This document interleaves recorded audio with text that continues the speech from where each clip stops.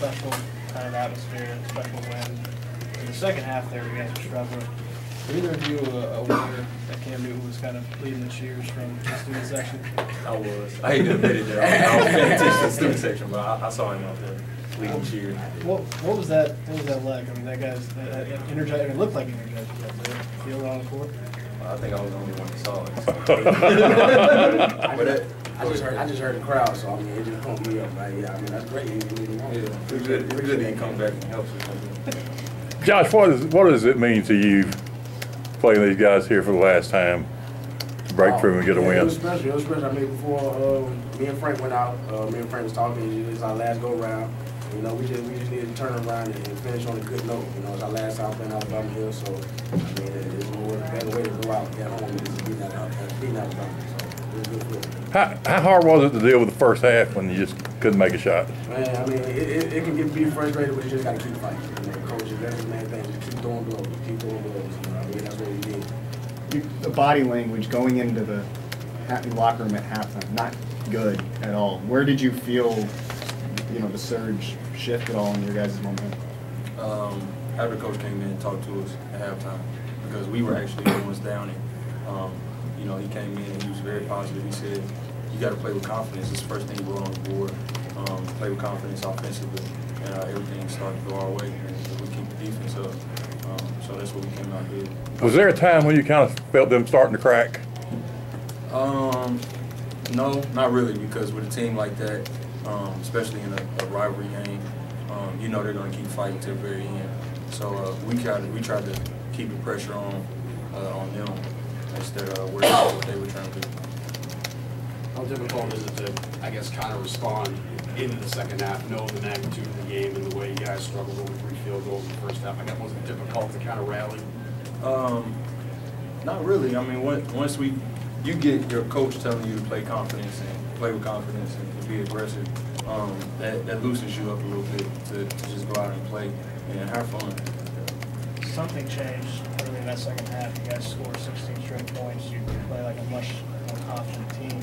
You guys know what it was on the court that did change? I mean, I believe we said to the team, we practiced too hard to come out and play like how we did in the first half. So, just go out there, have fun, play confident. And I believe that's what we did in the second half. We hooped, and that's what it came down to. We played great defense. The second half was a game changer. Josh, talk about your offense in the second half. You really got into things offensively. Yeah, I just kept getting into the paint. Most time I get in the paint, try to find other people's shots, but selected my shots pretty well and finished with my layups and knocked out the free throws. Everything was falling, so it was pretty good. For both of you guys, the last 3 weeks, the 6 straight losses, the team meeting, the rough games with Kentucky and Vanderbilt, the 6 a.m. practice on Monday, to have it all reach this now and have the losing in now against Alabama, what does this mean after all of that experience last year? It's great. It's great. I mean, we just have to keep fighting, keep building on it. Just keep playing hard, fighting hard in practice, and keep coming out here and fighting. I mean, especially the game you mentioned, Kentucky and Vanderbilt, we just didn't fight. So we just have to keep fighting and build on this win right here going into the next until Saturday. Coach was pretty ticked Monday and even suggested that a win today doesn't necessarily fix everything. I mean, first off, did you feel a turnaround Monday? And then how exactly do you make sure that you guys don't slide back again? I feel like we felt a turnaround, slight turnaround. When you practice the way that we practice, 6 a.m. on Monday, you start to appreciate the game a little bit more. You start to feel like it means more to you when you go that hard and you come out and you can beat a rival like Alabama. I believe being kind of away from my roots, we're just fighting and playing deep. So Coach re-emphasized that early Monday practice, and I believe it showed tonight game. Right back. I know he's had bad shooting nights before, but one for the team for Frankie, just as one of those things where can you pick up a teammate like that, or just encourage him to keep shooting? Most definitely. Frank's gonna shoot the ball.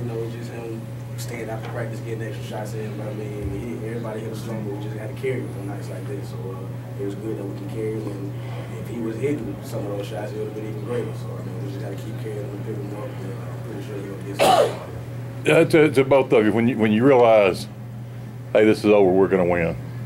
Can you describe the feeling?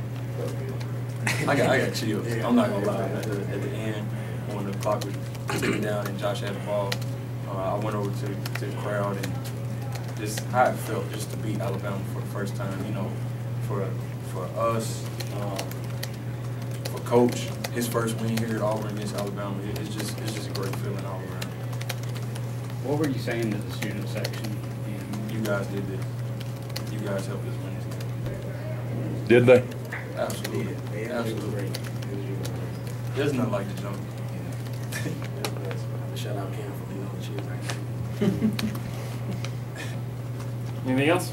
Appreciate it.